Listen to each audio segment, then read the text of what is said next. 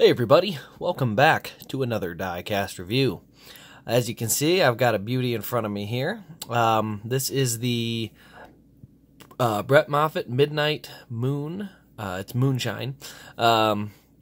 Bristol race win. This is a scheme that they ran for all the GMS. I shouldn't say all. They ran for two of the GMS cars. Nemechek in the Xfinity Series, and then Moffitt ran this in the truck race, and then he won that race at Bristol. So I went to two truck races last year. No, three truck races last year, and I got to see Moffitt win two and Chastain win one. So kind of fun to get to see that. But anyway, let's go ahead and we'll take a look at the diecast and the box. So this is how I display all of my race wins that I've seen in person, is in a case like this. These cases are available at Hobby Lobby and places like that. So it's got everything in it. As you can see, I'll move some of this stuff to the side, but as you can see inside, I've got, we'll go ahead and pop the cover here. I do have the, there we go. Okay, so it does pop open. It is sealed real nice.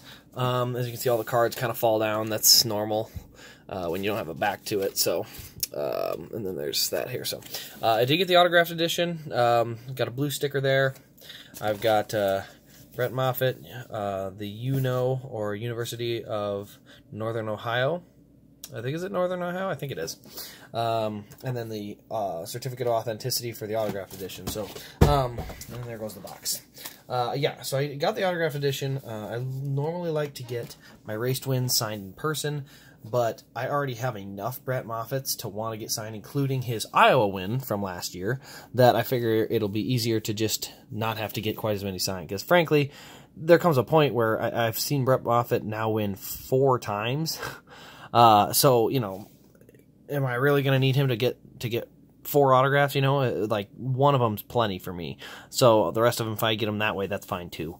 Obviously, you can probably notice there's some stuff on my case. So these are a little bit of my my Bristol souvenirs, I guess.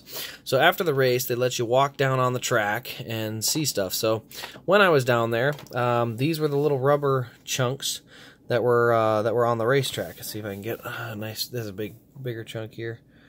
Try to focus on it. There we go.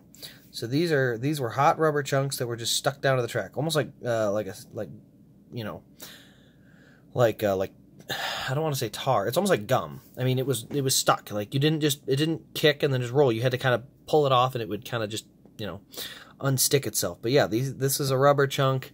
That's all. I mean, this is all from tires. This is all tire wear and rubber chunks. But anyway, I just picked up a little bit and put it in a little baggy type thing while I was on the track there, because I did want to add it to this case. I think it's kind of neat to have tire wear off the track, because obviously Iowa Speedway doesn't wear that much like that. So anyway, I put that in front of it.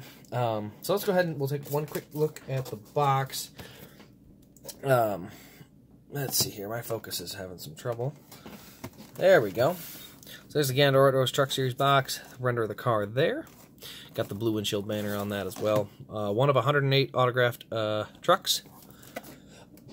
And that's pretty much all there is to see there. I really don't have much else to show. So we're going to go ahead and roll on to the diecast.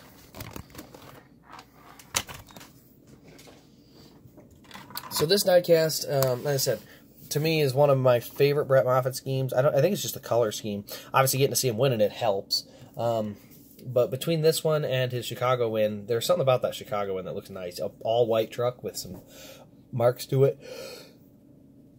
But anyway, down our left side here, we've got round of 8, Gander Outdoors Truck Series playoffs. We got number 24. We got, oh man, gotta give it a chance to refocus. Got Midnight Moon down there. We've got Busted. We got GMS and a whole bunch of sponsors on the corner panel. We got Brett Moffitt up there on the name rail. 2 winner stickers there as well. We go to the very, very front of the truck. You can see we got the blue splitter down there. We got the carbon fiber, actually. So we get carbon fiber on the splitter down there. Then you get the blue playoff marking on the splitter, on the other part, or the upper part, and then you get Silverado and start getting some rubber particles, and obviously the grill's got a little ding in it from all the bumping that happens at Bristol. And I want to say this was Junior Johnson. I think that's what it was. I think this was Junior Johnson's mugshot. Right up there on the hood there. So that's Midnight Moonshine. And then I think that's supposed to be Junior. I think that is Junior Johnson's mugshot. As you can see, the rubber down the front picture there, and on each side, you got some of the rubber particles. Good looking signature with the blue windshield banner on the windshield as well. You know, good quality looking signature. There you can see the number 24. Yep. Let's see here. Junior's arrest. So yep, Junior Johnson. Busted to get the Midnight Moon app and hear about Junior's arrest story there. Up here on there, this is the post. We got 2 of those there. You can see they're kind of dirty and rubbered up. So that's kind of neat. This is the first time I think I've seen these posts rubbered up and beat up. Usually they're not messed with too much. As you see on the back here, we do have a little bit of dirt and stuff, but really not too bad. Down the right side, you can see we do have some rubber particles down the whole right side. Midnight Moon around there as well. And then the right front corner a little bit is probably the most rubbered up part of the truck. So for a Bristol win, it's pretty tame. Just some rubbered stuff around it. You know, kept it pretty clean, kept it out front. It was a really fun race. Chastain got shuffled to the back and was really driving to the front hard towards the end of the race. I really didn't want Moffitt to fall back in traffic, just because I was seeing how they were racing back there, and it was just a crapshoot.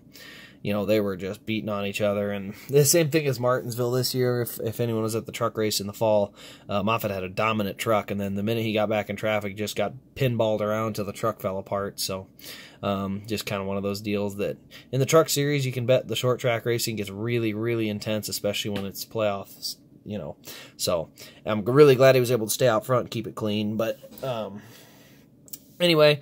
He and Chastain definitely had the best trucks of the night. I think Chastain might have had a better truck than him, but he was able to keep it clean and get the win. So,